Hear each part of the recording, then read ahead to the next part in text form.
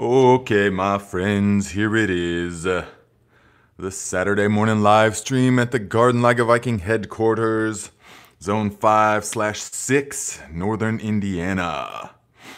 Yes, Wild Bill, I'm right here. Have no fear, my friends. When I was in grade school, I had 11 and a half years of perfect attendance. I know, now it seems insane, but I tell you that to show you how dedicated I am when I believe in something. So, okay, guys, let us know where you're at. Let us know how far before the last frost is it for you guys. Here, it is 1 month before the last frost. And so we have all kinds of things that are happening right now. And I want to show you on the forecast why it is important to heed the advice of seasoned gardeners when they say to wait. Because so many people just jump the gun. And I'm serious, that's the #1 issue with starting seeds and with transplanting and all kinds of stuff, is that they're impatient. So many people are already hitting me up. Nate, what do you do about frost cover? How do you keep the frost off of your seedlings? I don't. I just wait until the time is right. But so many people are now scrambling because look, all right, we have, look, it's been quite warm the past several weeks, or well, this whole winter really. But then now look, see, it's gonna be 75, 75, 70, 70, whoops. And then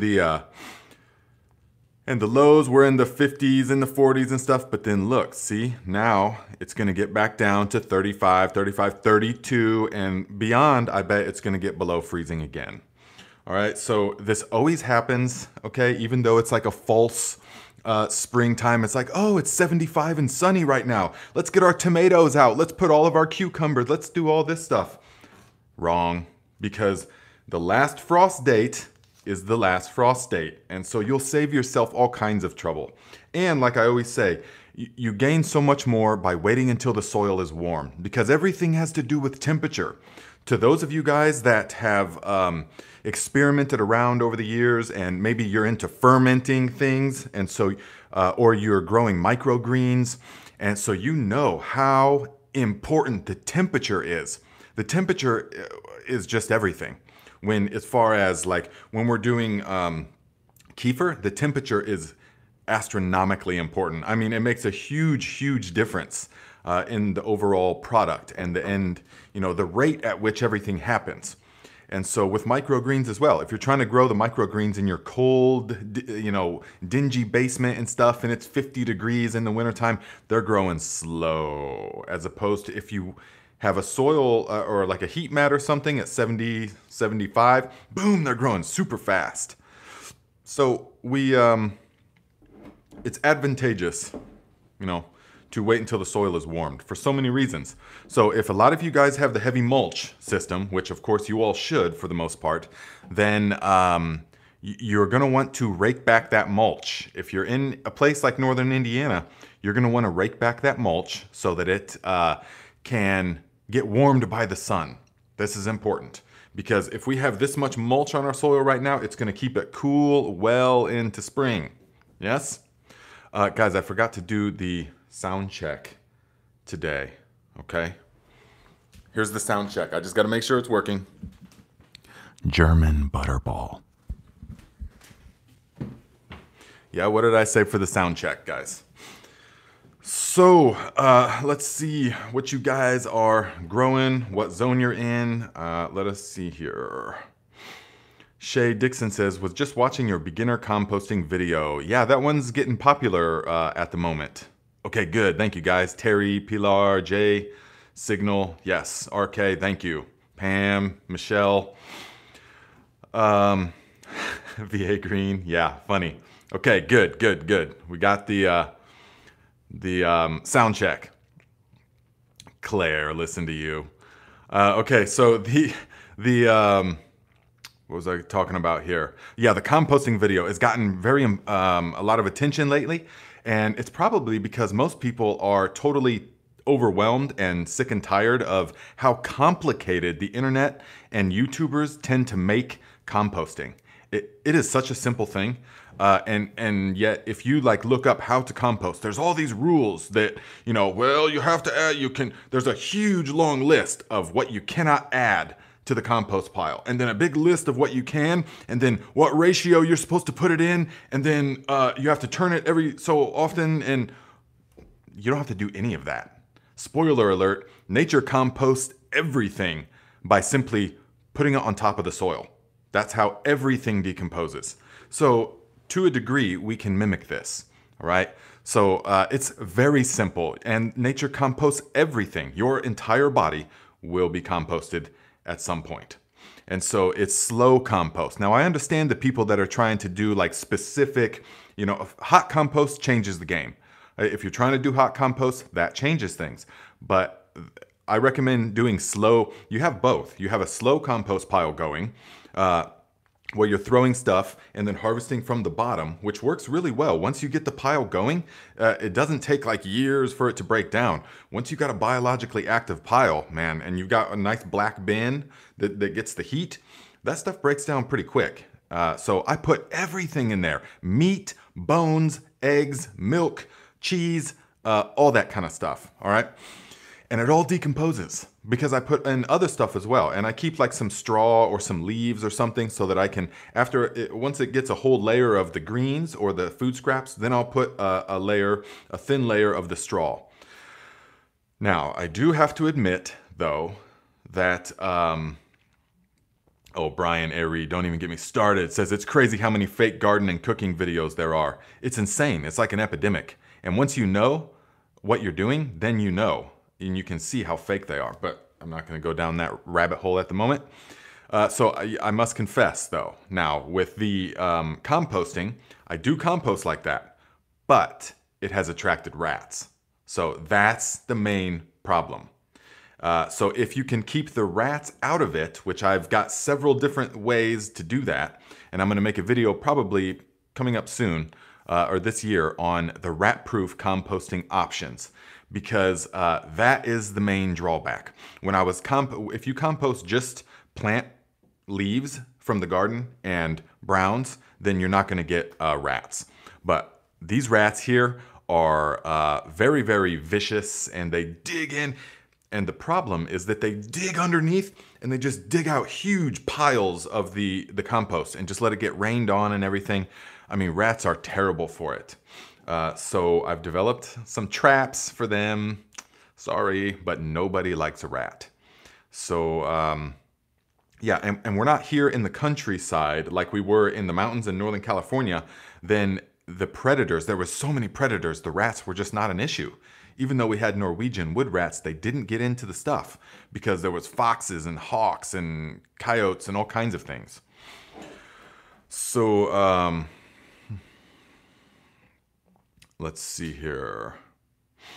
So yes, Queen RB German Butterball. That's right. I said that. So here it is. The delicious, amazing German Butterball that I harvested in September, and it is still rock hard. Just now starting to sprout, chit. But this one survived by accident because it was at the bottom of the pile. I ate the ones like this. And then most of the seed ones I have are going to be like this, the tiny little ones. So these have gone, even though these, I'll just take this opportunity to show you guys the difference. Remember, when you're chitting your potatoes, well, I'll get into that. I'll get into that in a minute. I want to see what you guys are talking about. Dav says, I'm done with overly complicated hot compost. Too much work for someone with a day job. Just keep cold composting and one day you'll be ahead of the game and have a surplus. Let nature do the work. That's exactly right. I mean, I cold compost primarily, and I've got more compost than I know what to do with right now. I mean, I'm having to empty out trash containers of it, and there's like piles of it, and so I put a tarp over it because you don't want the compost to get rained on. Remember that. The nutrients in the compost are very water soluble, and so that's why it's so easy to make a seedling fertilizer, a compost extract, by just dunking it in there a few times, boom. So much of the good stuff is water soluble, comes right off. And so for that reason, we do not want our compost to be exposed to rain. We want to keep it moist, but we don't want it to like get rained on. So put the tarp over it, whatever you have to do, because here in another couple weeks, once things are planted, we're going to start the aerated compost teas. And so we will be using compost all summer for the teas as well. Well, many different things. You'll see.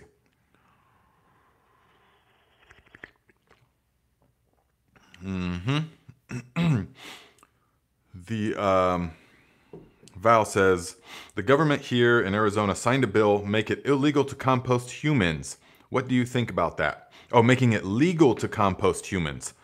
I mean, that's what we did for millennia.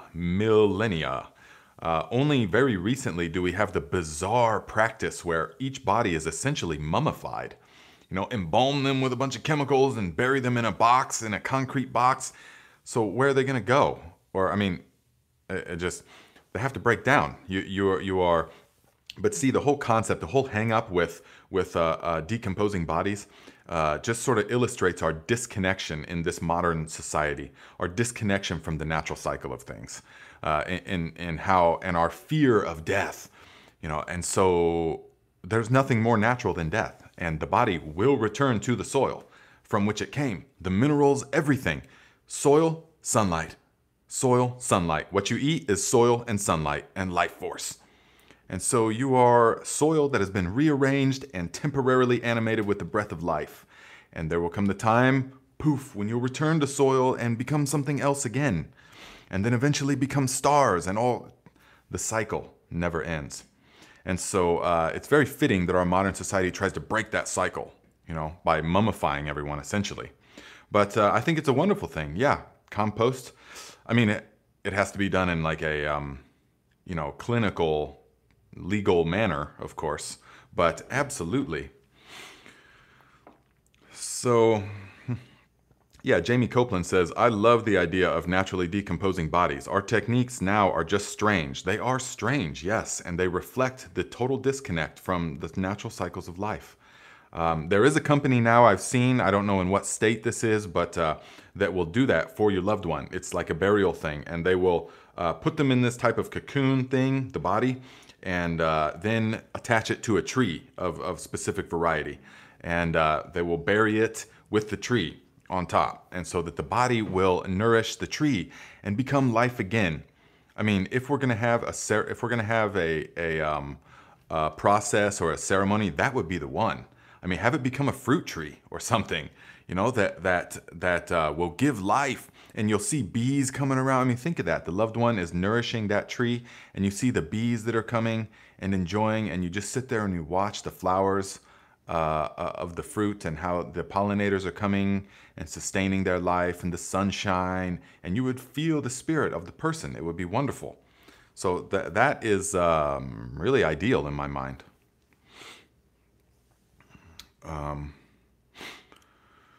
So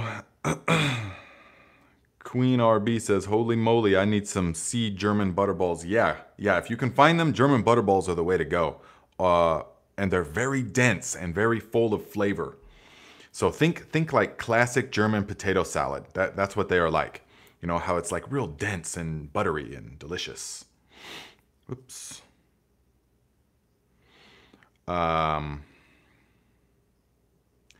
Yes. So let's see here. I want to see what you guys are talking about. Lily Gonzalez, hello, my friend. Says she's been working overtime, but she's here now in Cool Spring, Florida. Nice. B. Hendricks says, rain will rinse away your premium nutrients.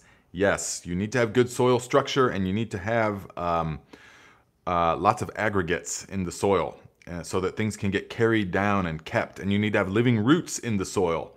But if we just till up the earth and put down our nutrients, and it rains and it pools up and it runs off, yes, definitely terrible. Terry Judd says, I want to be fertilizer for a nice pecan tree so that I can eventually smoke a nice ham. Nice.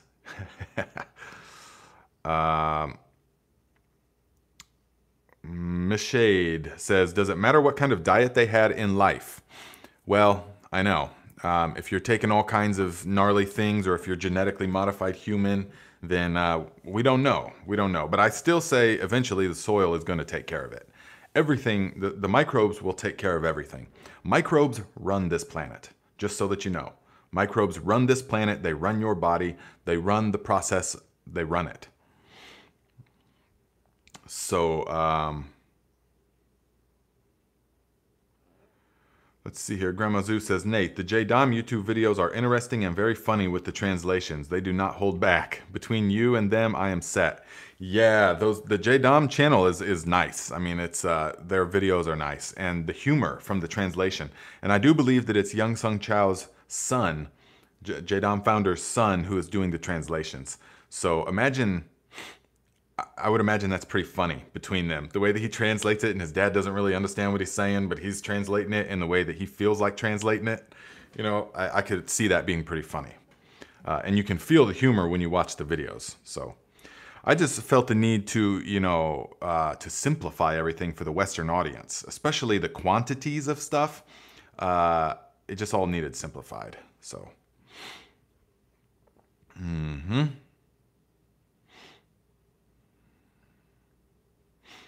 Let's see. Queen RB says, starting basil today, tomatoes yesterday, kind of late, but hoping the new grow lights and heat mats will make them grow fast, along with worm castings. Yes, so you got it.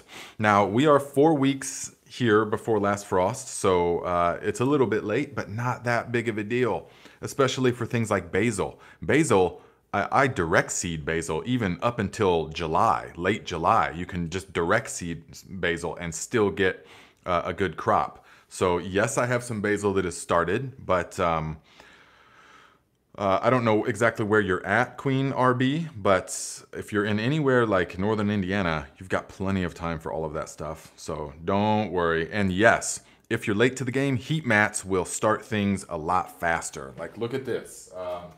These onions, I had to take off the heat mat and put them outside, even though I've trimmed them 3 times already. So they're just getting a little bit unruly, but it's because I use the ultimate seedling fertilizer with that growth hormone and some of that fish fertilizer, and they just go off the chain. They just can't stop growing. So even though they've been trimmed 3 times. And these are the Weathersfield Red, the long days. And so, yes, I know that they're too long, but man, it's only been a few days and they're already growing again. So we are gonna plant these things out soon, because this year, you know, I have a particular way of hardening things off. So I just kind of wait until the forecast looks appropriate. And then once I take them outside, I just kind of leave them. You know, not in the full-on sun, but I put them in a place where they're going to get only like 4 hours of direct sun. You know, in between like the sauna tent and the fence. You know, in a little spot where they're going to get a few hours of direct sun. But they're not going to get blasted all day by the sun. So that's very important. Now, I want to say, you guys, I'm going to make a short about this so that more people can know. But when you harden off your onion seedlings, once you put them outside, you leave them outside. I mean, as far as you can put them outside during the daytime and bring them back in before it gets dark. But once, because they're day length sensitive, so don't be leaving them outside sometimes and letting it get dark and then forgetting one day and then bringing it back in. That's going to disrupt their light cycle. So onions, once you put them outside, leave them outside and don't bring them back in. Just make sure that they're shaded. Onions are incredibly cold hardy. So you really don't have to worry about the temperatures. Like I said, several years ago when I had planted them on April 20th, we got a real hard freeze. It was like 19 degrees, 17 degrees actually, I think. And the onions were frozen solid. I went out there and I felt them and part of it busted off in my hand. That's how cold they were. And then when it warmed up, they thawed out and every one of them survived. So onions are very, very hardy. You just got to make sure that you don't disrupt that daylight cycle, all right? So once everyone's like, well, yeah, but if you put the timer at 16 and 8, 16 hours of on and 8 hours of off, that's going to induce them to bulb, because people are under the misconception that they bulb based upon just the hours of day length. Onions bulb based upon the detected changes in the day length. So Long day onions, which you all already know, but repetition is key. Long day onions put out all their vegetative growth as the days are getting longer until the summer solstice comes and the days begin getting shorter. And then they sense those changes. After about a few days to a week, they sense those changes. And then they stop the leaf production and begin rapid pace bulb production. And in like 4 weeks, they go from having no bulb to like a full-size bulb. So, so when you put them outside, they're going to, for like a day or two, they're going to be like, whoa, what is this? But then quickly they're going to sense that the days are getting longer. And so they're going to go right on and keep on growing. So when you're doing onions indoors, you always, when you're starting anything indoors, 16 hours on, 8 hours off, you never touch it. Unless you're trying to flower certain plants indoors.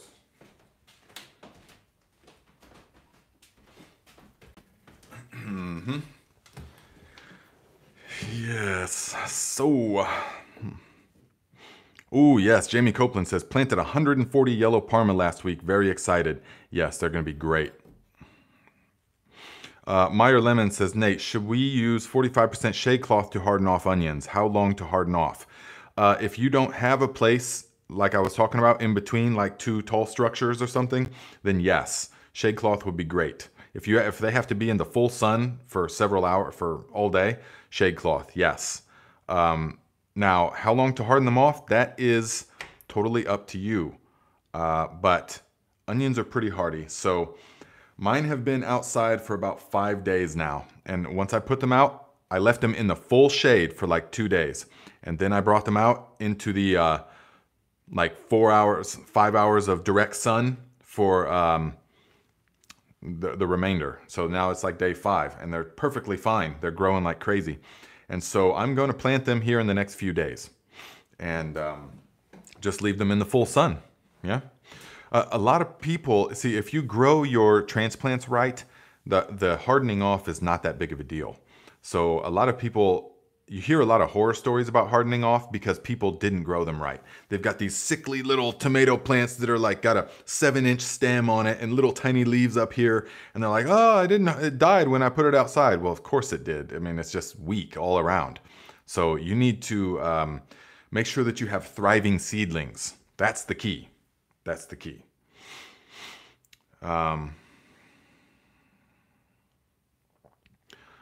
Hanan Rafik 13 says, how many types of JLF should I make to free myself of any kind of fertilizers? Well, that depends on what you are growing, what your goals are, but definitely beyond any doubt, the fish fertilizer. The fish fertilizer and the ash fertilizer is very easy to make. Urine fertilizer, those are all very easy, definitely, if you need good, strong growth. And you will see the aerated compost tea is going to be a very, pretty much everything that you need. You know, depending on what kind of scale you're doing, there's lots of factors involved. But and the everything fertilizer, you know. But if you're like a spinach farmer or if you're a beet farmer, then make a beet JLF or a spinach JLF, definitely. So you don't have to make that many different kinds. And then after several years, when your soil is on point, you really just need the aerated teas.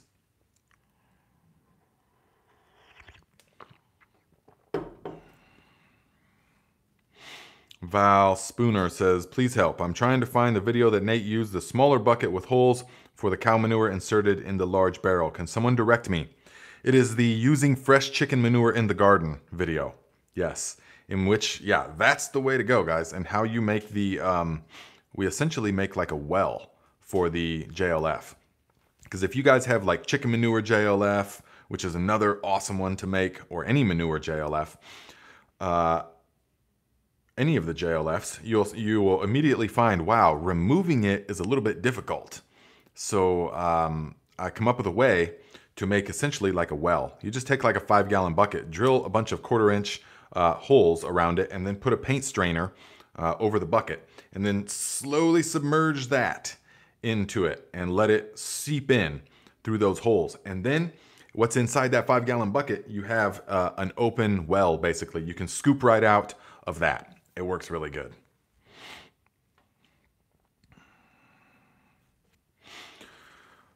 Hanan Rafiq says, how to judge what your plants are lacking. I use cabbage JLF on my tomato plants, but saw calcium deficiency. Yes, so that's the key, guys. That's really what separates the master growers from the everybody else, is being able to read the plants, being able to see what the plant needs. And once you practice this long enough and intensely enough, in my case, then you will know immediately what the plants need. You'll know what a lack of calcium looks like. And you'll know what an abundance of calcium looks like. So it's very important. The blossom end rot and stuff, I think that's what you said on the tomatoes, right? Okay, yeah, so you said calcium deficiency. So on the tomatoes, so you need a high amount of calcium for blossom end rot. Really, as much calcium as you can get in the soil is good. It's a very heavily used element, and you can't overdose on it for the most part, within reason. So the more calcium you have, the better. It's going to make the leaves thicker and more robust to pest and disease. It's going to make the fruits last a lot longer after you pick them. If you guys have produce that is like you pick and just immediately it starts to rot, it needs a huge amount of calcium. Okay, so you can make the liquid calcium acetate from the video that I have. You could also use certain other things. The ash, sprinkling the ashes is going to work really good.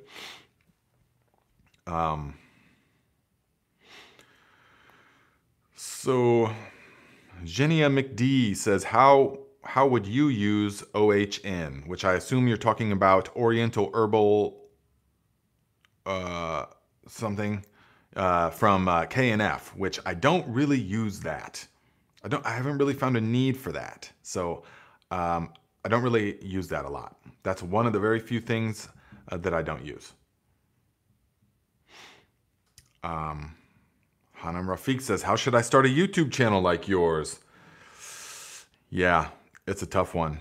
The main thing is that you have to be very clear in your mission, and you have to be very clear in your purpose. And then you have to say, okay, I'm going to make videos that, are they entertainment videos or are they like knowledge videos? If they're entertainment videos, that's totally different. But knowledge videos need to be concise, to the point, and I used to draw the videos out on like a dry erase board and say, okay, what is the overall point? What do I want the viewer to take away? And so how can you condense as much value into a short amount of time as possible? That's my mission. That's my objective for making videos.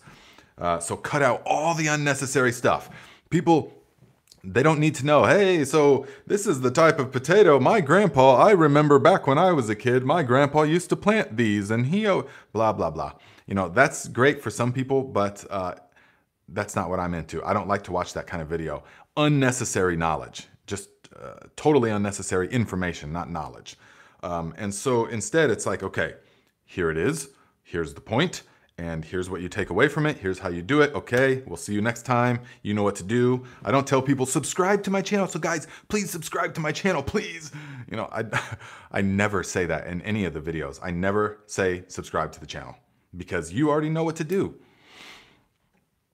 And if you don't want to subscribe, then don't. And if you don't want to watch the video, then don't. There's plenty of other ones. But if you want to be a part of this, if you want to learn and you want to be part of the tribe, then it's right here for you. Alberto, $5. Thank you, my friend. Says, thrilled for the future of your business and our community. Thank you, my friend. I appreciate that. Both the monetary support and the spiritual, energetic support. That is inspiring to me. Yes, the Viking Nutrients shipment is almost here. And so I'm going to mix it up and they will be ready for distribution. This is just a small batch. It's just a small couple dozen of the buckets and stuff. So if you guys are interested, you just let me know. I haven't done the math yet to find out the price point, but yeah, it's all... So I'm going to mix it up with a cement mixer, and then I'm going to put it into the buckets. And then if you guys want some, you can contact me and I will ship it to you. But the shipping is expensive, no doubt. And so this Viking granular, we're still in the beta phase of it, not because the recipe is in question, because that's already been perfected. But the distribution process is kind of like puzzling. And so, and I'm just trying to feel out and see, is this even going to be worth doing? Making the granular fertilizer thing, which I think it will, because so many people contact me, hey, Nate, what's a fertilizer I can just purchase if I don't want to mess with making all these, I don't want to haul in trailer loads of manure and make all these disgusting smelling, fertilizers and stuff, which I get it. Totally. And so if you're not into that, then that's what I'm making the Viking granular nutrients for. So, okay, well, here's just a bucket. It's everything you need. Literally, you don't need anything else. The Viking granular nutrients and water. That's it. If you wanted to, an aerated compost tea on top of that will be very beneficial. Very beneficial. But besides that, no. You could just get this bucket, sprinkle it on, and there you go. And you only use that kind of stuff up to 2 weeks before you plant. That's it. Maybe even at time of planting is plenty good enough. So, yes. Kermudge in Alaska says, we have limited greenhouse space here in Alaska. What is the smallest sized pots for tomatoes? Well, that depends. So the tomatoes are one of the few plants that if the smaller the pot, the less it will produce, and the smaller the plant will be. So my mom had, so because you want your mom to have a good garden, especially if you're the Viking gardener, your mom's got to have a good garden. So so we got these 150-gallon grow bags, and because we had a bunch of soil from somewhere that we could put in there, good, decent soil, but it needed amended. And so I used the Viking nutrients in there, and we put 2 tomato plants and a bunch of basil plants, but 2 tomato plants in that 100, it was either 100 or 150, I think it's 150 gallons. And those tomato plants were the most magnificent tomato plants I ever saw. I've seen bigger ones, but the production of them was unbelievable. Just dozens and dozens. And we're talking Cherokee Purple, which are a shy producer. The tomato is the Cherokee Purple is a shy producer. And yet there was just dozens and dozens of them all season long. And then I did a top dressing. So like about August, late August or September, when they start to die off, I did a top dressing of the Viking nutrients, the granular. And again, it just started, boom, new growth right out the top and new fruits. It was just, those were the craziest tomatoes that I'd ever seen. So we put 2 in a 150-gallon grow bag. That's absolute maximum. That's like probably overkill. So I would say for good, healthy tomato plants, 30-gallon fabric cloth grow pot would be what you would want. Because you can grow them in 5-gallon buckets, but they're just small and just kind of weakly. And, in a small container, you don't want plastic sides and stuff. Get the cloth grow pot and don't move them. Let it be in contact with the earth, and it will establish capillary action with the earth. And it will also put down small roots down. Big Will Dog says, Nate, would it be easier to not have to worry about shipping fertilizer for locals? Yeah, oh, definitely. Yeah, I'm gonna put the word out to some local people. But the thing is, my community is way bigger online than locally, So, but yes, definitely. Definitely, yeah. So if I come by Indy, or if you come up here at any point or something like that, then yeah, we can make that connect. Tyson Clements says, thank you for dropping so much knowledge, bro. You the man. Thank you, Tyson. I appreciate that.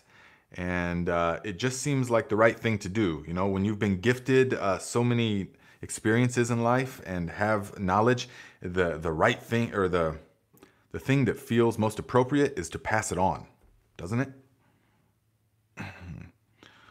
Let's see here.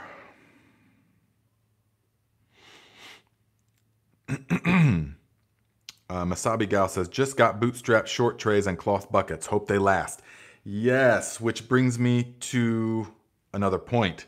You guys man, I was really upset with the bootstrap farmer trays and how they were functioning. It was just terrible, because there's like an inch gap in between the tray and so blah, blah, blah, blah. You remember from last week.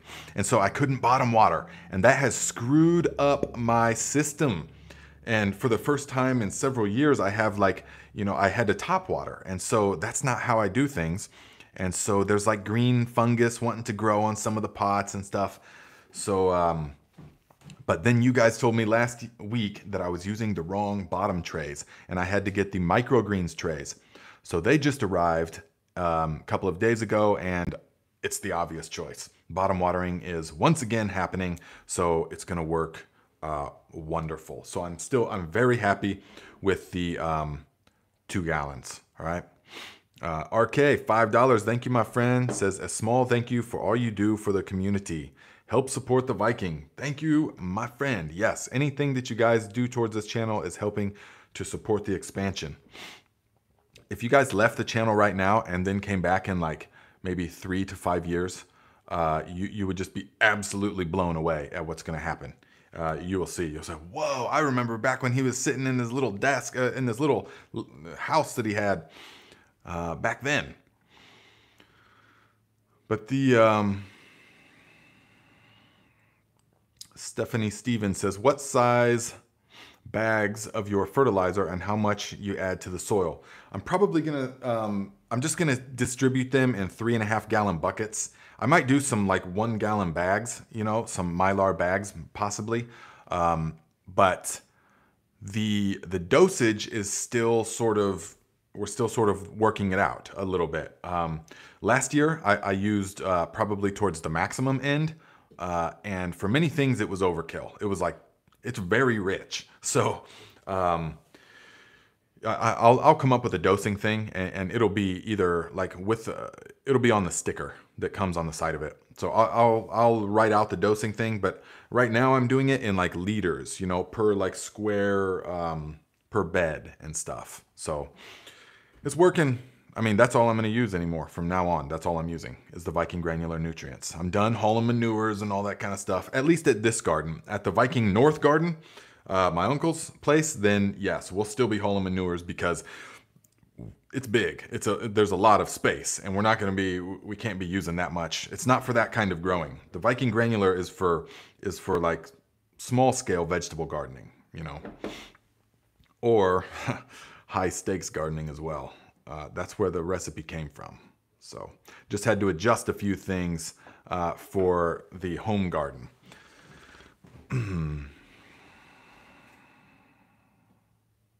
B. Hendricks says, I love when the tribe comes through and says the right thing and saves the day. That's true. It's true, yeah. RK says, looking forward to seeing what you do with some acreage. Oh, absolutely, guys. It's just going to be fantastic. Yes, definitely. There will be so many different things happening. So many, like proof of functionality systems set up differently. So it's going to be wonderful. So the, Cyber Search, $5 Canadian. Thank you. What is that, like $1.50? I'm just kidding. Thank you. At which point in a tomato plant's life cycle should you start adding calcium acetate? Sprout, indoor seedling, when transplanting out. You typically, if you have a good sprouting mix, or if you did a good seedling mix, like you watched, I think I put out a video about it this year, or maybe it was a short. But if you put the 30%, 20 to 30% worm castings in to your seedling mix, that will be everything that you need. So the calcium will start when you put it into the soil. Or if for some reason you have to leave it in the pot for a long time, but it's not really going to kick up its calcium usage until it begins to fruit, or at least until you see the flowers. So definitely once you see the flowers, but you want it to get into the soil, so the once it's transplanted into the soil, the calcium is actually one of the ingredients that we add at a very particular point in the aerated compost tea recipe. So it's all in there. So even though I say the aerated compost tea is the only thing you need, it's actually a conglomeration of many of the different things.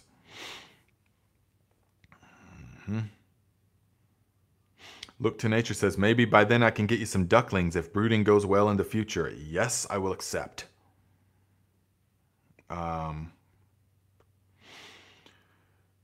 So the,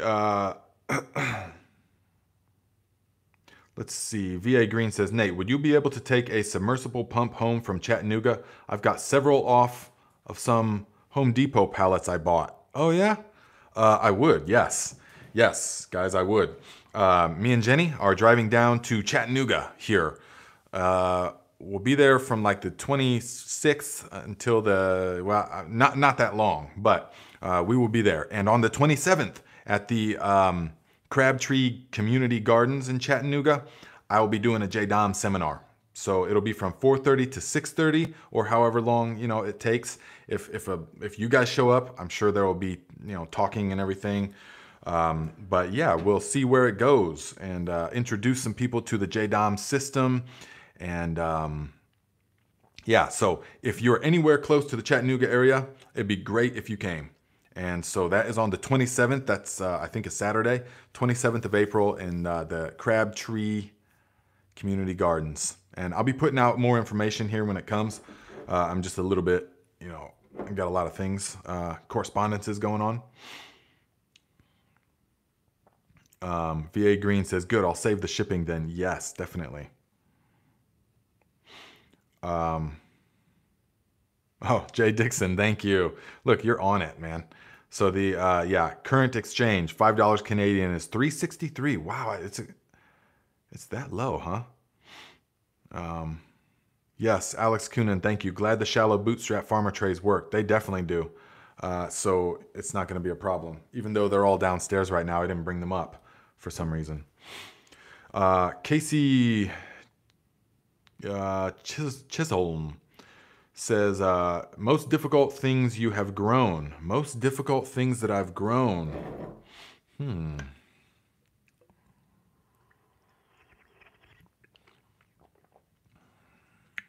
Here you go.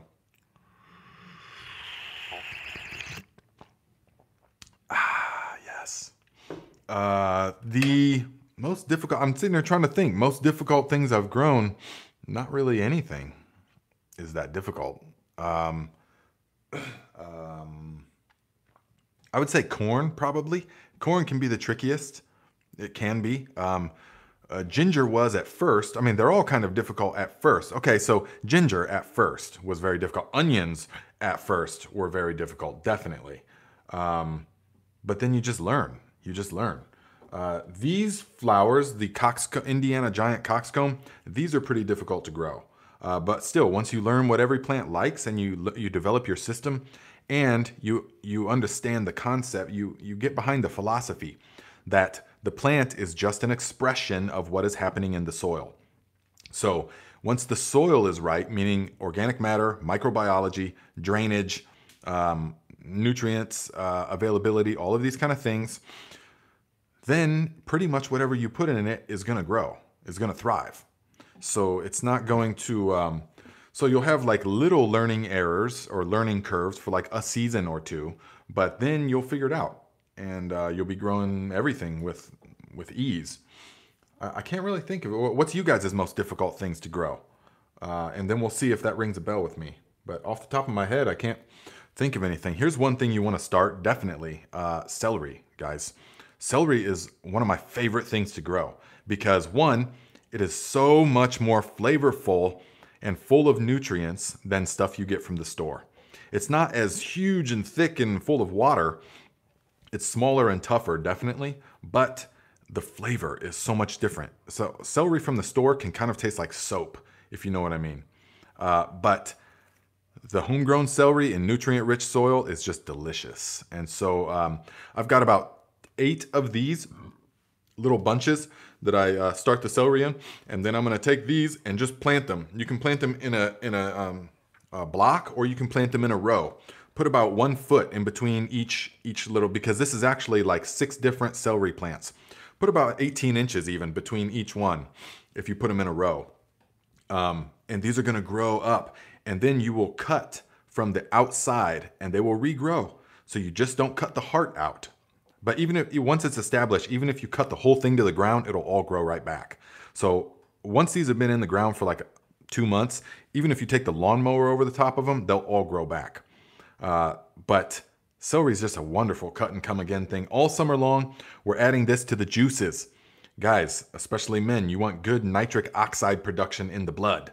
And so for that, you need things like celery and beets. And so we drink juices from the celery and the beets and tomatoes and all kinds of stuff. Shijimisa, leafy greens, all summer long. Christina says, oh, okay, I was going to separate the celery. I have a similar planting. Yeah, I found over the years there's not a need for it. You can separate the celery and stuff, but it doesn't really give you anything unless you wanted to harvest market garden style, where you harvest the entire plant and take it to market. Put it in a rubber band, you know, like that would be different. But for the home gardener, for that's just going to be consuming it, I like little tufts, little colonies of it. Boom, boom, boom, like that. So, it's really good. And they're a leafy green, so they like good nutrition.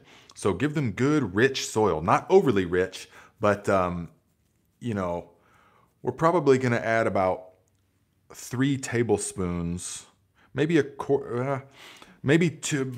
Yeah, we'll have to see. Between 2 tablespoons and a quarter cup of the Viking granular per tuft, you know, like that. Probably a quarter cup to be safe. And that'll be it for the whole season. Just a quarter cup, like that. And last year they grew crazy, just super vigorous, super big, super full of flavor. Let's see, I got a donation up here, I think. Yes, Taylor Reindl, $10. Thank you, my friend. Says, picked up some purple Viking potatoes yesterday. So excited. Yes, this is the first year that I ordered some purple Viking potatoes as well. I mean, because how could you not? They have my brand. Those are our potatoes. So Kim Williams says, oh, gotta stretch. Kim Williams says, planted out my Tahitian melon squash today. So excited to see them grow. Yes, and you will be equally as excited months and months later when the produce is still super fresh. Now they are getting a little bit desiccated at this point, but I mean, we are in April, so they stay by themselves on the shelf all winter long. So guys, if you want some of these, we'll be sending them out with the Tahitian or with the Egyptian walking onion orders. So if you guys want those, remember, you can do the research and see how amazing the plant is. We will be doing a one-time sale of the Egyptian walking, the Valhalla rowing onions come September. So if you guys want them, you have to give the deposit of $40 and you have to give me your address. So utilize the links in the description. PayPal, Venmo, or CashApp is the best way to do it. Or you can send it over the mail to the P.O. box, but I prefer the electronic ways. And that will get you on the list. And so, because we're only going to take a certain amount of orders. And then we will... in September, we're going to ship them all out, and we will put in that some Tahitian melon squash seeds. Okay, so if you guys want some Tahitian melon squash seeds from the Viking garden, then let me know, and that's we will give them to you. Okay. Oh, look at this, Gary Smith. Thank you, my friend. Oh, I didn't use. Okay, I'm not going to say your code name, but thank you very much. I appreciate it. This is a good way to do it. Made a $30 donation through the PayPal to support the cause. Thank you very much. This is a great way to do it because we get to keep everything. Says, loved the worm video. Shared videos with my nephew. He says he has seen you also live in Fort Wayne. That's cool. Yes. Tell him to say hi next time. No problem. Yeah, I was at Costco the other day and I saw these people staring at me and stuff. And then I saw them again staring at me and I was like, okay, what is the deal? And I like waved at them like, hey, I see you're staring at me. And they were like, hi, we love your videos. I was like, oh, okay, cool. They said, we had no idea you were in Fort Wayne. Small world, small world. Pilar says, that gourd looks like a musical instrument, like a sitar. Yes, definitely. It's full of food and nourishment and amazing at storage. Think about when we don't have the refrigerator or the freezers. The question for our ancestors was how to store stuff for the time when they're not growing. If you live in a place like northern Indiana where nothing is growing over the wintertime, the question is how to store. So these were like a gift from the heavens, that they have their own packaging and they store by themselves, just sitting out all winter long. And so you've got nourishment between these and the butterballs, and the dehydrated peppers. You know, we got so much stuff. So, okay, have I made my point with this thing? Can I put it down now? So,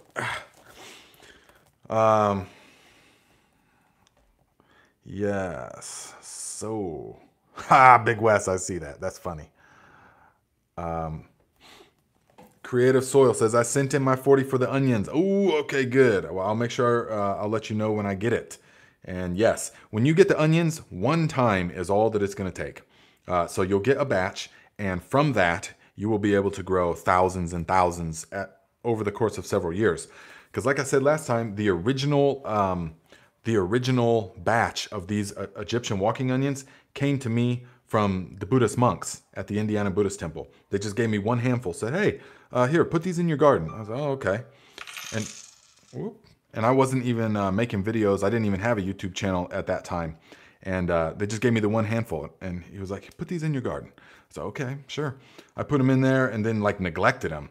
And I was like, oh, yeah, that's right. They came up in the following spring. And then they grew these crazy heads on them. Boom. And I was eating them and stuff. And then the next year, there was like just tons of them all over the place. And I was like, oh, I need to like get rid of some of these somehow. So then I took them out to my uncle's, and in just a few years, we have multiplied them. So all from that one handful from the monks.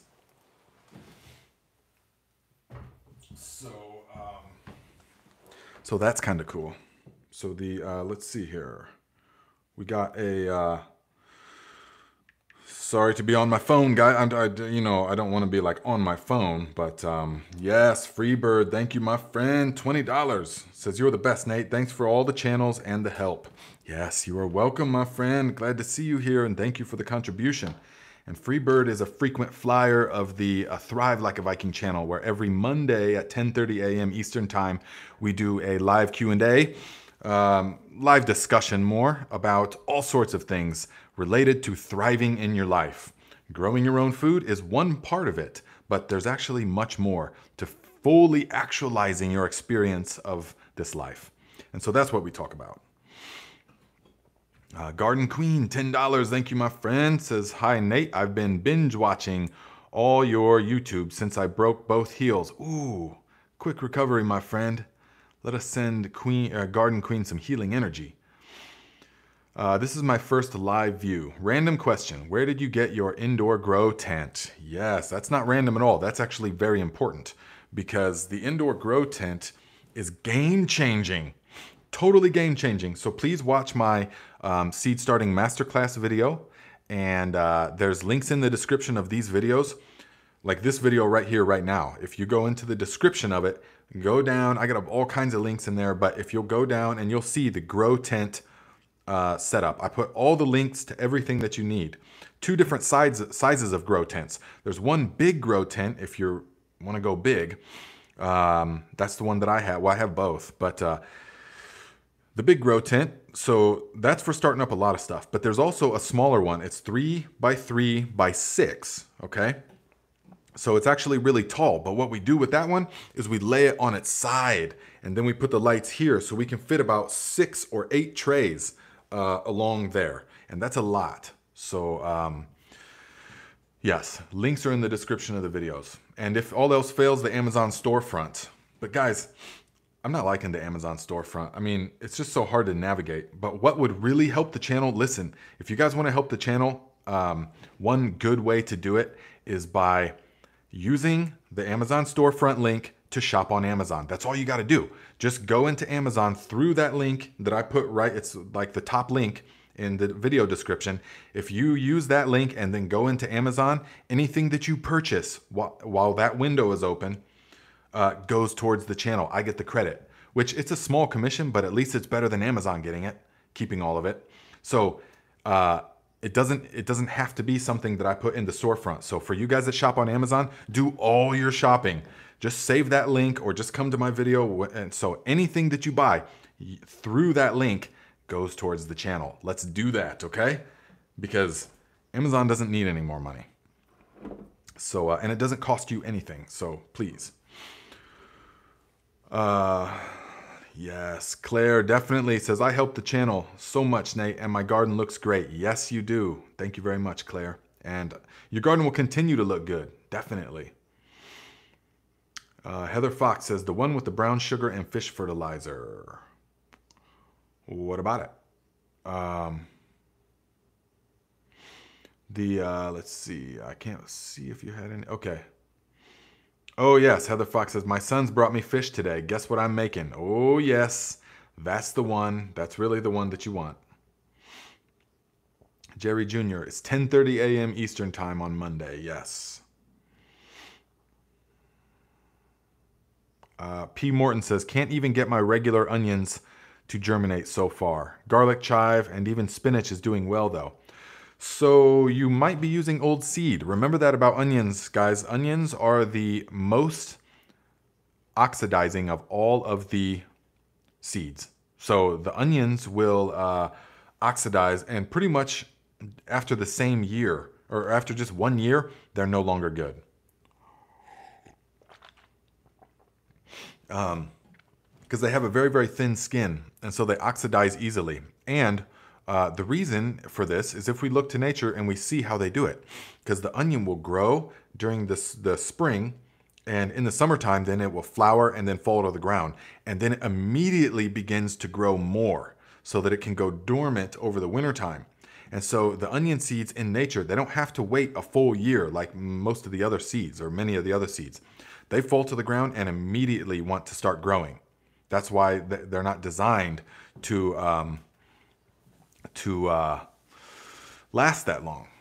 Yeah. Masabi Gal says, how do you grow artichokes? I've never grown artichokes, so I don't have any knowledge about that.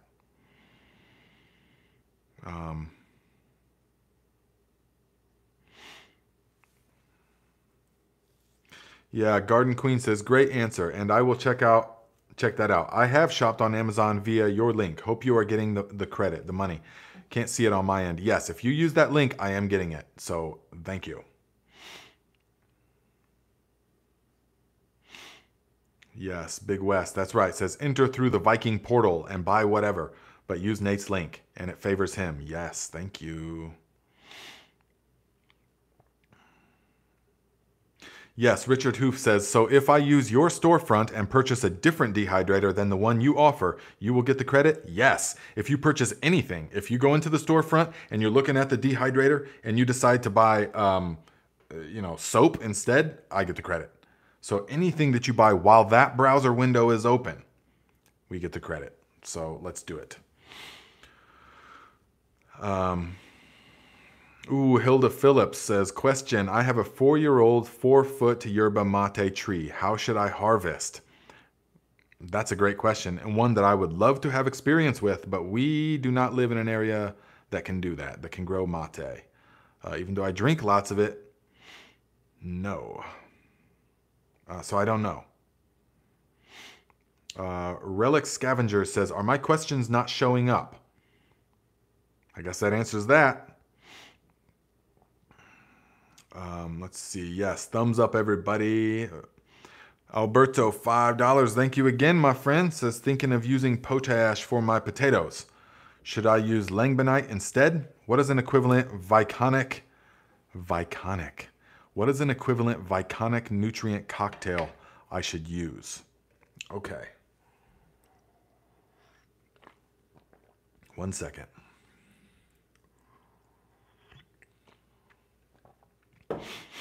So there's several different schools of thought on that as far as what to use on potatoes. Now, potatoes, so I also see one from Teats Treats, $2. Thank you for the contribution, my friend, but I don't see a question with that. It just says, let's celebrate their first super live on a chat.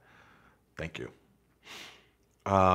So Alberto, should I use Langbonite? Langbonite is a wonderful thing. A wonderful thing to use, definitely. It can get a little bit pricey. So not problem, but the thing with using dry granular nutrients for potatoes is that it can quickly add up the cost because potatoes are very hungry. And so if you're using like Viking granular, for example, even though that's what I'm using for my potatoes this year, I'm doing it more as just a test because some people might want to use it, but you will quickly, you need something a little more economical for potatoes, or you can. I mean, it just depends. But if you want to grow the most nutrient dense ones possible, yes, you're going to want a combination. Feather meal, bone meal, I mean, the big combination. Langbonite can be one of the good ones, definitely. But that's when we want to use natural things. Manures are very good. In particular, horse manure is key. Horse manure for potatoes, composted horse manure is the king for potatoes, really. Not much else would need done. But if you need to buy some kind of bag of something, you can get you can get the pelletized alfalfa from like the Tractor Supply store. It's still going to be 30 bucks, or 30 or 40 bucks, you know, for a big, huge bag of it. So, I mean, that quickly skyrockets the cost of your potato production. But if your goal, you know, there's different kinds of people with different goals. If your goal is to grow because you have no money and you want to just save money, then that's a particular type of growing. That's what all the JDOM is for and stuff. But then there's like the people that their focus instead is not on the money, but it is on growing the most nutrient dense food they can possibly grow, free of all kinds of chemicals, the highest quality, highest vibrational, most flavorful, all of that. That's the goal. And so they don't mind spending some money. And that is where, the dry nutrients will come into play, is when you want to grow the most flavorful, nutrient dense stuff.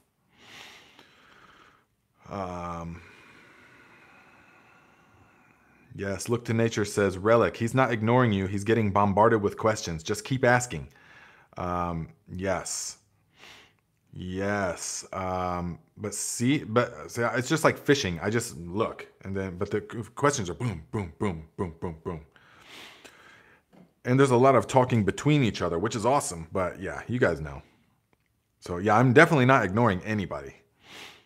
Trey Cannon, $10. Thank you, my friend. I appreciate it. Says, let's celebrate their first super on a live stream. Okay, we celebrate. Okay, so let me shut my phone off here. Okay, let's see here.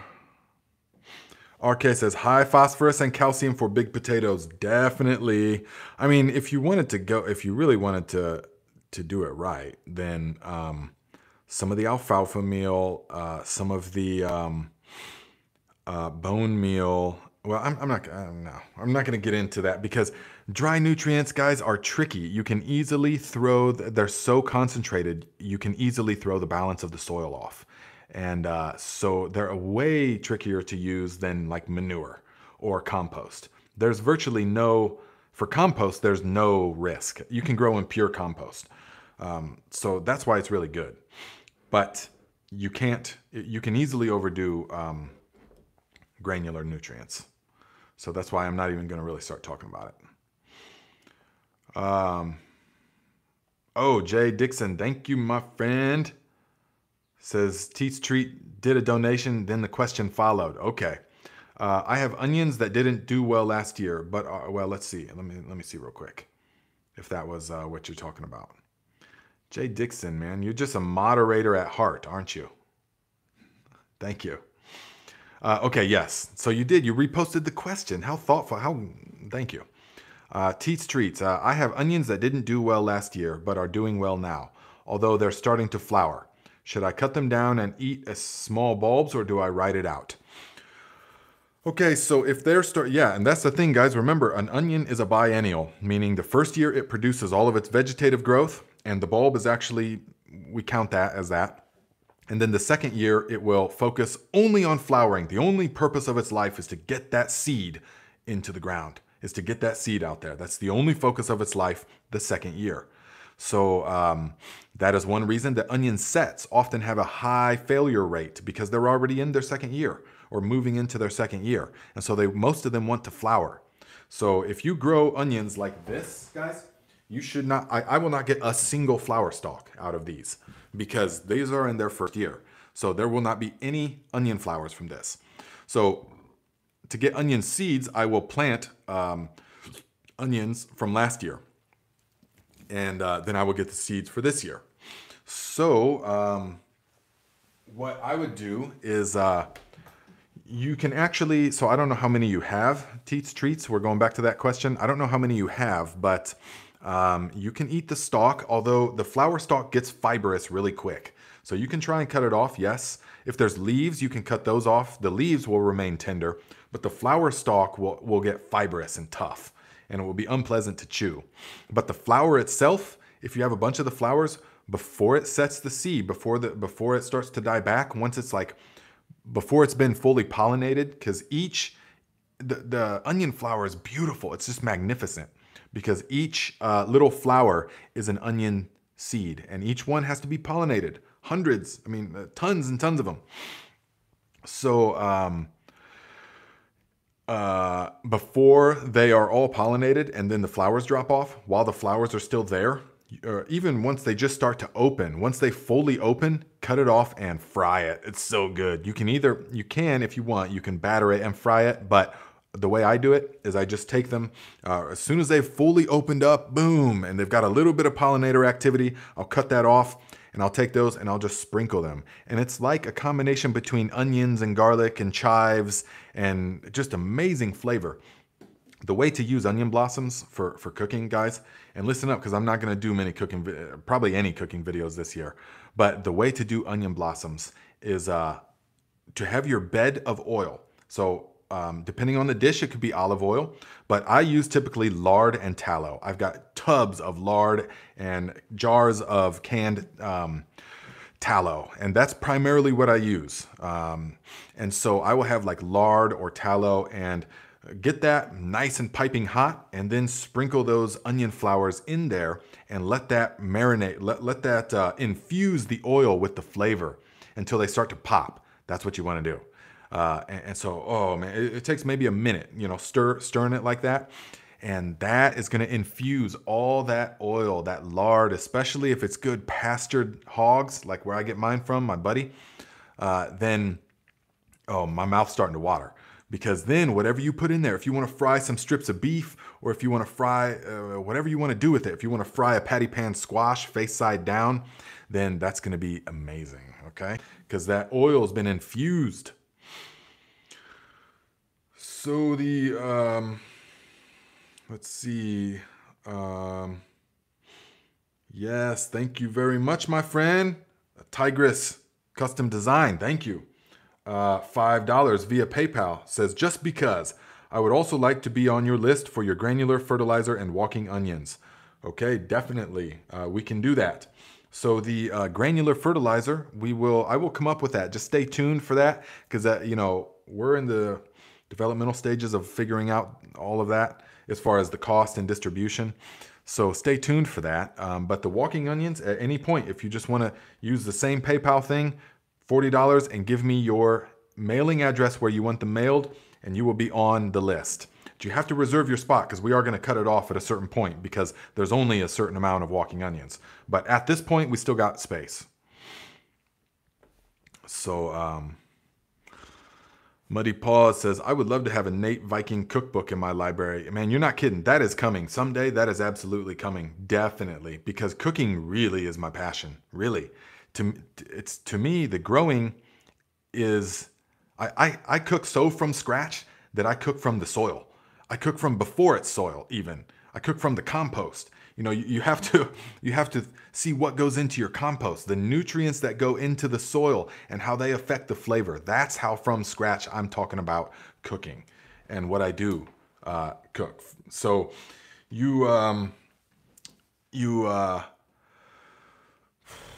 Yes, I mean, but it's not going to be on this channel. Those cooking videos just tank the analytics of the channel, so I'm just not going to do any more this year. So at some point, though, when I get a crew, you know, in the next 3 to 5 years, when the land is here and everything, the kitchen will be made for videos. I mean, the whole place will be made for videos, and so we will, and in-person stuff. But we'll have maybe a separate channel when I can have people that edit that and just do that, and I can just be the personality. Then we can do that, no problem. Because tons of cooking stuff. I mean, literally, I have hundreds of cooking videos on deck. But right now, it's not going to happen. Lita Knows says, from soil to supper. I like that. Definitely. From soil to supper. Supper. Relic Scavenger says, I experiment with different methods of using my urine. I have sawdust soaking in it. What would be the best use for this? Mixed with compost? Soaking sawdust in urine is a fantastic way to help it break down much faster. So yes, you can mix with the compost, because the issue with sawdust and any high carbon source is that it doesn't, well, let me just start back. So, because you have to know the method by which this works, all right? When things are decomposed, like in compost, for example, it's primarily bacterial dominant activity. And so the engine of decomposition is the bacteria. The gasoline for that engine is nitrogen. And so the stuff is going to be broken down no matter what. And so the bacteria will need nitrogen in order to break down the carbon source. So if you have like a sawdust or wood chips and you mix it into the soil, then the bacteria in the soil is going to temporarily tie up the nitrogen that is in the soil to decompose the carbon source. Now, some people say this is a myth. This is not a myth. I've seen this so many times functioning. This is real. It doesn't suck it up magically out of the soil, but anywhere that it is in contact with the soil, that tiny little, micrometer of soil is the nitrogen is being tied up.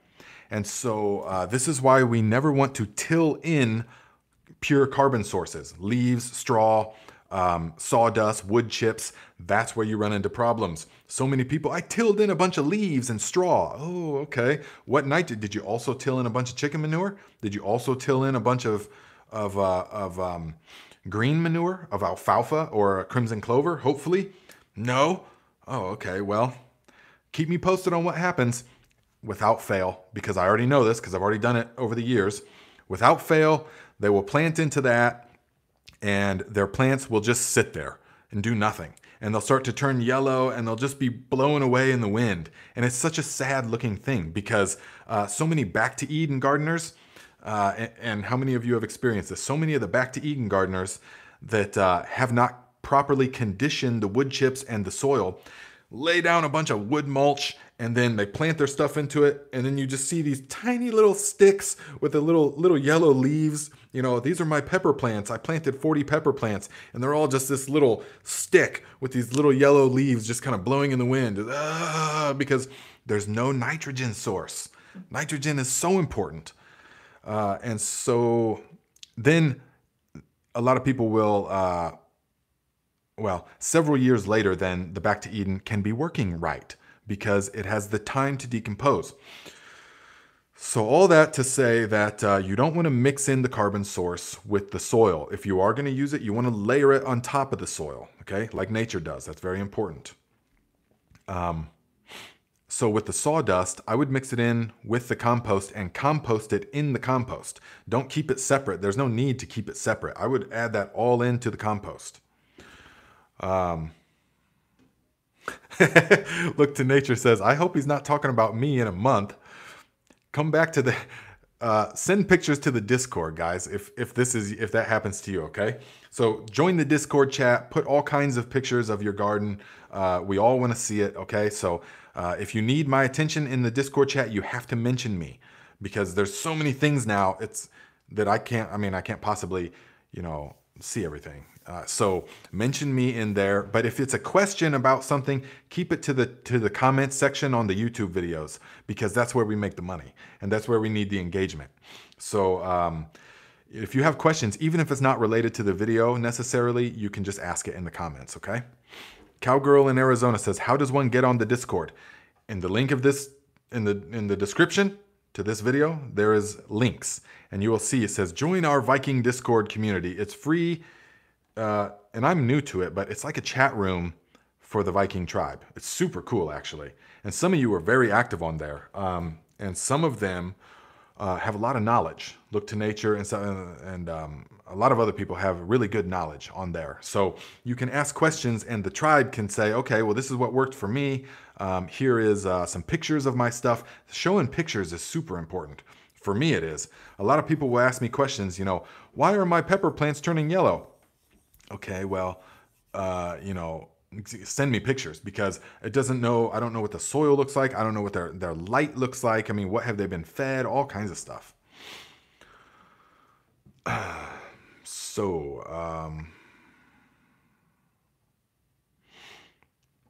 Let's see here. Julianne says, Nate, can you make a slurry of comfrey leaves and pour in your garden for nitrogen? Definitely, yes. You can make a slurry out of, those are going to be high nitrogen sources. So if you guys are, now after hearing me say that, describe why nitrogen is tied up temporarily by carbon sources. A lot of you are probably thinking, oh, did I do that? And you're probably looking back and you're thinking, I tilled in wood chips, or I mixed in a bunch of leaves thinking that it was going to be, you know, beneficial. It's okay. I know a lot of you are thinking that, so even after the chat, even after the live. So you can mitigate that with liquid. You can mitigate that to a degree with liquids. So yes, make a straight up grass clippings, fresh grass clipping liquid fertilizer. And just take straight up. And we're coming into the time of year when it's best to use those grass clippings, because the first couple of mowings is the most nitrogen rich of all. So the grass right now is dark and rich. And so take all those clippings, stuff it into a barrel, fill it to the brim with the water and stuff, and you know, take a pull and just make sure it's all mixed up in there. Keep it covered, keep an airtight cover on it. It is going to reek very quickly. It's going to reek. It's that ammonia evaporating and stuff. So you want to keep that airtight lid on there.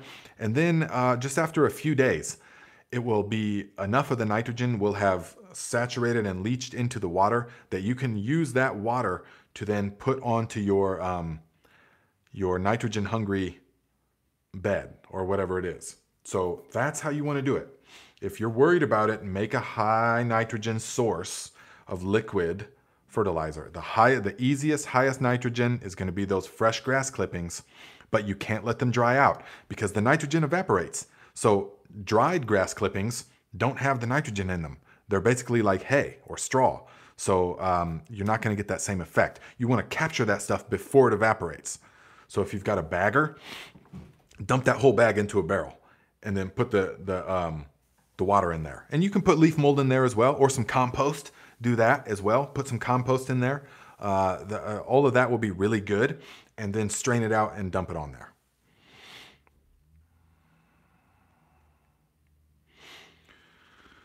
Yes. Linda B says, new gardener here. I have kitchen scrap compost that has a gazillion worms in it. What do I do? That's a wonderful thing. So if you have kitchen scrap compost, you have composting worms in it. And the recent worm farm video that I made, check that out, definitely. Those are composting worms. A lot of people don't know yet that there is a difference between composting worms and earthworms, and there's many different kinds of worms, but the composting worms are the kind that will be eating the plant matter, that are going to be composting. So those are the ones that you pick up a handful of your compost and there's just hundreds of worms off of it. That's going to be the wigglers or certain varieties of that. There's not going to be earthworms eating those. So what you can do with it is just let them compost everything and use the compost for the aerated compost tea that will be coming. The video will be coming in the next couple of weeks.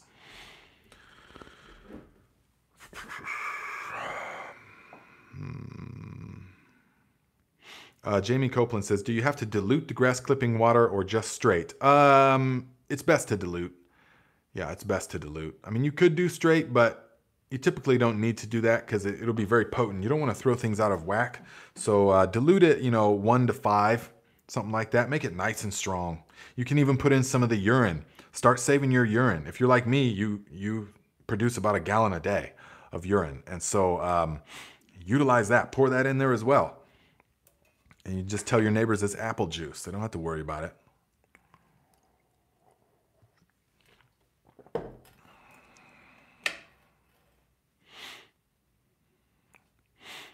Let's see. Alex Becker says, what would you use old honey for in the garden? Korean fertilizer? I extracted it from old brood frames a couple years ago. I have plenty of good clear honey for eating. Okay, so I imagine that you're talking about the dark brown stuff that is got a lot of the propolis in it and stuff like that, or a lot of the wax in it and stuff. Because honey never goes bad, as I know that you know. If you're raising bees, you know honey never expires. So there really isn't a use for it in the garden that I'm aware of. Because why? Because it's so precious. You would want to consume that in some way. But if you had to, I can't think of it. I would just feed it back to the bees. Yeah, I would just feed it back to the bees. So, or yeah, I mean, I'm sure hummingbirds love honey water. Val says ladybugs love honey water. That's cool. So yeah, you could use that. Do it that way.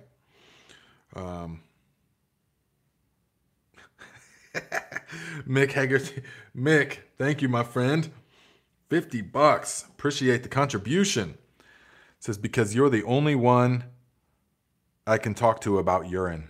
LOL. Yes, thank you very much, my friend. I appreciate you.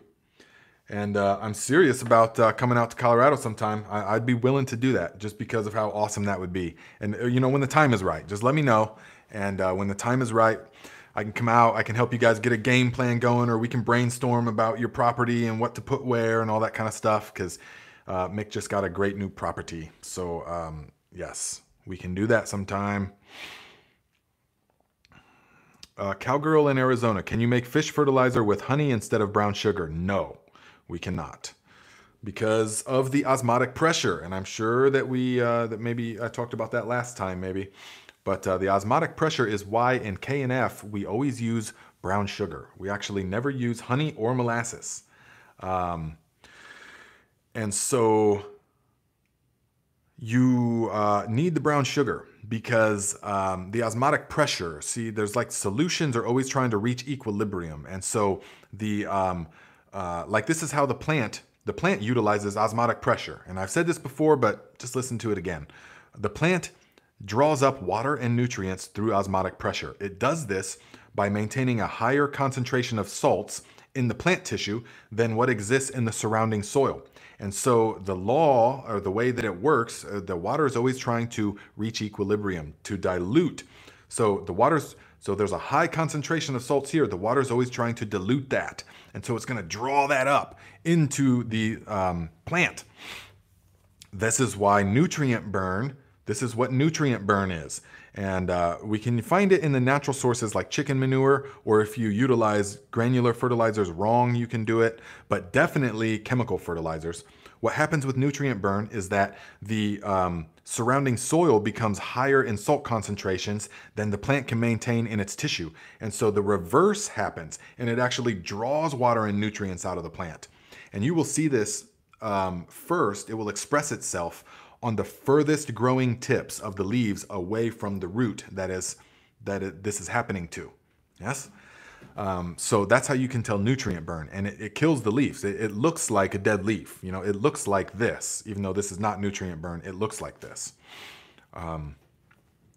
So osmotic pressure, we need that to draw so we use the sugar, and the sugar is what draws through osmotic pressure, what I just described, the enzymes and the proteins and the hormones and all the stuff out of the fish and out of the bones and out of all the other stuff.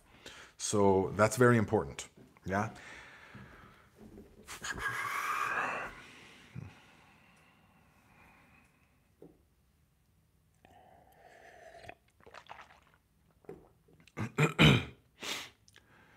Diod says, how can I make mycorrhizal fungi at home? The only thing that can make and grow mycorrhizal fungi is a living root. That's it. There's no, contrary to what the marketing schemes and fake YouTube videos will try to tell you, only a living root can multiply the mycorrhizal fungi. So what you need to do is get the mycorrhizal fungi from the high quality leaf mold. There's billions of mycorrhizal in the scoop of leaf mold, okay? So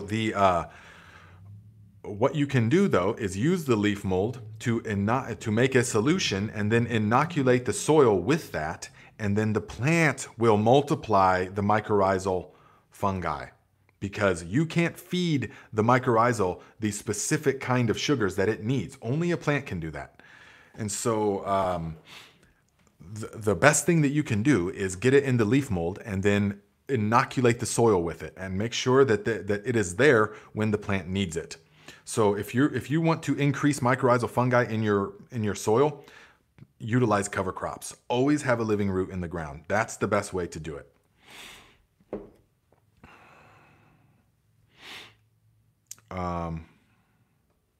Look to Nature says the root word of mycorrhizal means myco means fungi, rhizal means root. Exactly, root fungi. That's the only way. But a lot of companies will want to try and tell you, oh yeah, here's you're going to increase brew this or use this. It's going to increase your mycorrhizal fungi. Not if you don't have a living root in the ground. And if you do, then you don't really need to worry about it, because in 1 teaspoon of good quality leaf mold, there's all the mycorrhizal fungi spores you would ever need. Blackbird Schoolies, what's up, my friend? Says, skull, my brother. Taking a quick break from working to check out the live, but me and the family will sit down and watch it together as we always do later. Yes. Man, he's been sending me updates of his garden on Instagram, and you're just now in this place, but that is a nice looking plot already. I'm liking it. I mean, you did it right. You got that one-time till, put that landscaping fabric over it, burn the holes in there. You've got the trellis netting up on the T-posts. That's exactly how I would do it. So good job on all that. VA Green says soil companies just using it as a selling point now. Oh, absolutely, guys. It is just a sea of not really misinformation, but also just like manipulated information. Just a sea of manipulated information. With mycorrhizal fungi and blah blah blah. Yeah, okay. Well, it's just without understanding how things work. Ooh, part-time Greek vegan. Yeah, you must be Greek, because when I was living in Greece, the Greeks would correct me all the time and say, well, no, actually that root is Greek. So if Turkish coffee, Turkish coffee is actually Greek. It's actually Greek. Everything was, that's actually Greek in origin, which is probably true. So, but yeah, it says both myco and rhiza are Greek, not Latin, though, just for accuracy. Yes, just for accuracy. Let's see here. Mandy Garrett says, question, did you receive my PayPal for walking onion? It's been about 3 weeks. I will check to double confirm, but if you sent it by PayPal, it's here. That's why I like the electronic methods, because it's for sure. There's a receipt, there's a thing, but I'll go through and check for sure. Next time, maybe I will have a list of everyone that is on the list. Okay.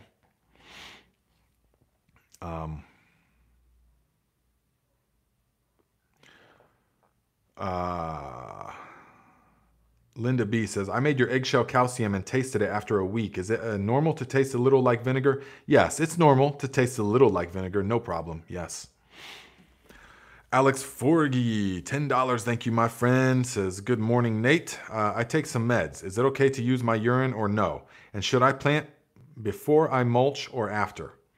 My plants are pretty small. I'll be putting them in around the 1st of May. Okay, so you take some meds. It's best to use, if you're taking meds, it's best to compost the urine first to ferment it. So watch my video on the urea fertilizer. That's why JDOM does it that way. So in the bucket with some leaf mold. But I have actually, and this is a secret because I'm going to make a video about it this year, but I have actually been doing the past several years adding rice wash and labs occasionally to the urine bucket, and it really takes a lot of the smell away. But it just seems to work a lot more powerfully. So that's the best way to do it. So yes, you can use your urine. The main thing with the urine is, I mean, tons of preservatives or tons of antibiotics, that's a problem, you know. So if you're on lots of antibiotics for something, wait until you're off of that to utilize the urine. Kenny Martin, $10. Thank you, my friend. Says, did winter wheat and red clover, mowed a patch for some onions, and it was incredibly difficult to get through all the roots. Any suggestions? Soil was 12 inches deep and loose prior. Oh yeah. Well, that's the thing, though. So you probably, okay. So I just have to be straightforward with you here that you probably didn't watch my video about cover crops. Because if you did winter wheat and red clover in an area where you're going to do a cold hardy vegetable, that's not how you do it. Winter wheat, cover crops pretty much, if you're not going to green manure it, are only for heat-loving stuff. Because you can't just cut it down and then plant right into it. You can't. You have to terminate the winter wheat at exactly the right time. Otherwise, it will grow back. And so unless you're going to green manure it, in which case you just till it all in. You just till everything in. So if you just mowed it down and tried to plant the onions into that, it's going to be a problem. That's not how you want to do it. So if you're going to plant stuff, if you're going to do no-till cover crops, you want to terminate it and then cover it with either clear plastic or black plastic for several weeks until it all rots. It all terminates and rots. The roots, the fibrous root system will decompose in the ground. So that is what we want.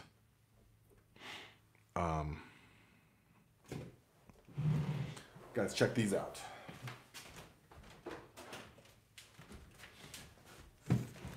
So we just started hardening off our like brassicas and stuff. We got shijimisa over here. We got the komatsuna, Swiss chard, cabbages, the Gloria Weinkuchen, also the giant red mustard, which are super delicious. But yeah, these trays are working out really well. So these are being hardened off right now though. So we're taking them outside and they're adjusting really well. So if they were wilted and if they were like starting to burn and get like white spots on them, then I would know that that was overboard, that it was too fast. But do you see, these have been in the direct sun and there's not any sign of burning or wilting, or these are super healthy. They're nice dark green because I've been giving them the seedling fertilizer, all that stuff. So these we know are being hardened off properly. But if they're wilted and they're just like, and you see white spots, that's sunburn. That's sunburn on the plants, okay? So let's see here. Guys, I want to tell you one thing I love is this, let me see here if I can pull it out for you. This red, ooh, look at that roots coming out them bottom, is this red mustard. This is a giant red mustard. It gets like 3 feet tall, like 3 feet across. And these leaves are delicious, stir fried. They're real spicy, mustardy raw. But then when you stir fry them with a little bit of a Thai chili pepper and some little bit of vinegar, rice vinegar, and some soy sauce, wow. It really tones down the spiciness and makes it nice and delicious. And we just do it real quick on a high heat on the wok. That's what we do. Just the high heat wok is the way to do vegetables, guys. There's something about it that it's the way to do it.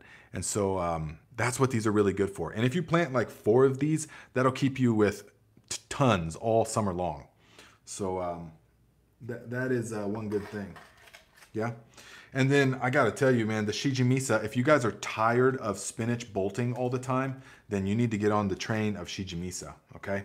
And because it is so cold hardy and heat tolerant and delicious. It tastes just like spinach, except it doesn't bolt. And so that's the kind of the pain about spinach, is how easily it bolts. And you see, these are ready to go in the ground. Once they really start coming out and you know that it's been in there long enough, probably another couple of days, and the Shijimisa is going to go right into the ground. But see, that's always a good sign. You got the nice, strong, healthy white roots. If you've got issues, then they're going to be brown. If the roots down here are brown, that means you've let them dry out. Even just one time, if they get bone dry, they will die. Or you had them in the water for too long.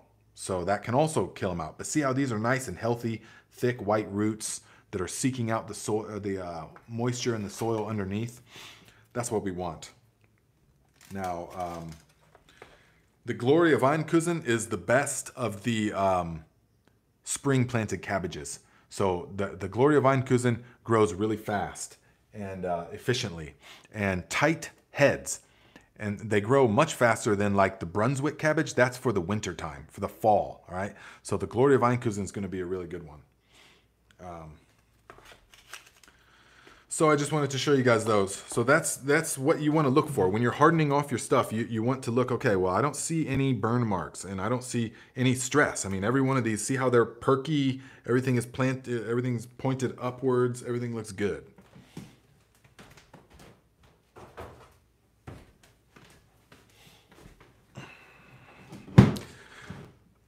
Big Wheel Dog says, question, I used year-old horse grass leaf compost, extra worm castings, and leaf mold for my potato bags on top of leaves. You foresee any nutrient problems? Year-old horse grass leaf compost, extra worm castings. No, I don't really foresee any problems, but I don't know how rich that horse grass leaf compost is. You know, leaf mold is wonderful. It's not very high in NPK nutrients. It's great micronutrients. It's wonderful, but we need that nitro. We need the manure. So if you're in doubt, mix in, even though you probably already got them planted, you could mix in some alfalfa pellets. That would probably be the cheapest route, or just some chicken, just some manure of some kind, but you're probably fine. You're probably fine. Yeah. Especially if you did worm castings. Yeah, I would say you're fine. Someone asked for the spelling on those. Shijimisa. Yeah, it's C-H-I-J, I-M-I-S-A, something like that. It starts with C-H and there's a J in there somewhere. Oh yeah, Masabi Gal says, Nate, have you grown tatsoi and what does it like? Yes, it likes the same thing as all of these other greens. Tatsoi I grow as well, definitely. I've got some started and it is super rich in nutrients. Now, Shijimisa its two parents are Kamatsuna, which I have right over there, and Tatsoi. And so that it's a combination of those two. So it has the hardiness of the Kamatsuna and the flavor profile, the nutrient profile of the Tatsoi. So that's why I kind of just, and those for me are mostly fall time. I do grow a bunch over the summer, but I love the greens come fall time. Stir fries all summer long, guys.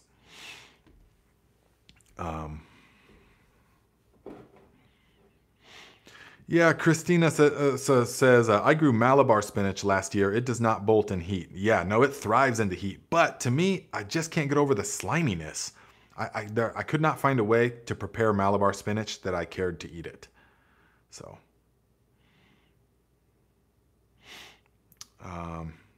part-time Greek vegan says, sigh, I guess I won't get an answer to my question today. See, if you would have just reposted your question instead of saying that, I would have read it. So just repost the question, guys. Okay, here we go. Question, part-time Greek vegan. For potassium needs, can I sprinkle some wood ashes and dig them in? Sorry if someone answered it and I missed it. Absolutely, absolutely. Watch the video that I made on how to utilize wood ash in the garden. I think I made it last spring. for the right ratios. But definitely, wood ash is one of the best things you can use for the garden. People have been using that for thousands of years. Slash and burn agriculture was the sustainable way of doing things for millennia. And so the wood ashes have tons of minerals in it for the plants. So yes, very good. Potassium, yes, they definitely have good potassium in them. So yeah, you can do that. Don't go overboard. Watch the video I made and do that ratio. Pop Herm says, it feels like reposting seems desperate and needy though. Guys, it's a live chat. Come on. Yeah, Pop Herm says, I don't know how to describe it. Selfish and overbearing to spam the question repeatedly. I get it. I appreciate that you're conscious about that. You know, but no, here it's all good. It's all, if you watch other chats, guys, they're super aggressive and just boom, boom, boom, boom, boom, boom, boom, boom, boom, boom, boom, and stuff. I don't even know how they do it, but I'm happy with this tribe right here. Soundmin7, do you have a recipe for hydroponic plant juice? You know, I don't get into hydroponics anymore. I used to do hydroponics back when I was high stakes gardening, chemical farming, but we don't do that anymore. And so all of these natural things, they need the soil food web.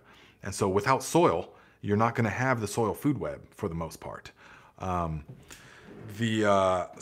I know that there are things that can be absorbed, but I just haven't invested because I really don't want to promote hydroponics because why?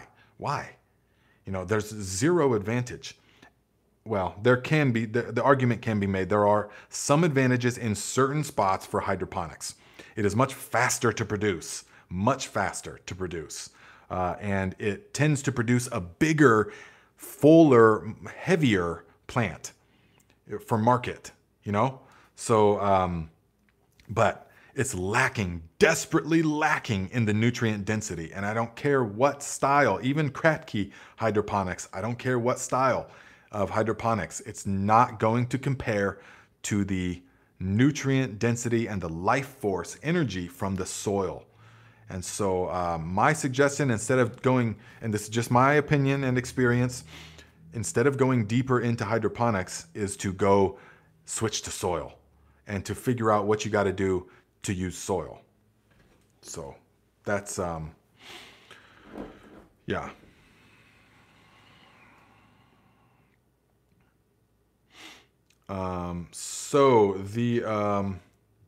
Right, and RK says hydro equals no taste. That's right, because there's no nutrients, because the taste is a direct reflection. This is why we have, this is why we have one of the most sophisticated nutrient analyzing devices is our taste. Before it was hijacked by the modern industrial diet and chemicals and designed to short circuit it, the taste was indicative of the nutrient profile of the produce, the plant or the fruit. And so, wow, it tastes amazing because it's the innate intelligence in the body drawing us to the nutrients that are in that, saying, yes, we need that. Yes, meat would taste amazing. The blood and the meat would taste amazing because we need those nutrients. Or the fruit would just taste so succulent and delicious because we need that. And if it had no flavor, well, we throw that out. We don't need that. So you can still utilize that once you reclaim your taste buds from the enslavement of the modern industrial diet. Yes. But that's kind of a process. So, guys, look at that. We are way over time. Why didn't you tell me? Okay, guys. Thank you very much for everything. And I will see the Thrive Tribe Monday morning at 10:30 a.m. on the Thrive Like a Viking channel, and I'll see you guys right here next week, exact same time, same place. Make sure you like the videos, make sure you share them with people, help the community to grow, and make sure that you shop on Amazon through my storefront. Doesn't matter if you don't buy what's in the storefront, just use that link to enter Amazon. So that way we can keep the commission instead of Amazon keeping it. Why not? Do you need to make Bezos more money? Not really. So, Shauna Suis says, I've been watching and listening and healing. Your voice and knowledge have been a huge part of my healing for many months. Just wanted to say thank you. Thank you very much, Shauna. And you have no idea how inspiring that is to me, because that is what it's all about. So thank you for sharing. And Ginny McDonald, $10 last minute tip. Thank you. Says, have a great week. You too, my friend. So yeah, if you guys are watching this after the fact, let me know what you have started, okay? Because we are 1 month before last frost here. And I want to see how many people jumped the gun. So, okay, guys. We'll see you next time.